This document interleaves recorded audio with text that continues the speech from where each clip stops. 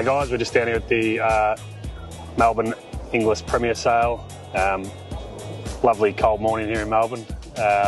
We've brought the weather, and we've also brought a cracking colt by Royal Meeting. One of the hottest stallions getting around at the minute. He's obviously produced a Blue Diamond winner. This colt he looks like an early runner to me. And our team thought that, and also Philip Stokes and his team think the same thing. And the family could certainly throw a pretty good horse, can't they, Phil? Yeah, definitely. I'm absolutely rapt to be training this horse and racing it with you all. Like we said, the Royal Meeting can't do any wrong. The great Diva's family, lots of winners there, stakes winners, group winners. Late foal, but he looks like a real precocious sort of type that should get up and run early. So lots of positives. I'd recommend getting on board.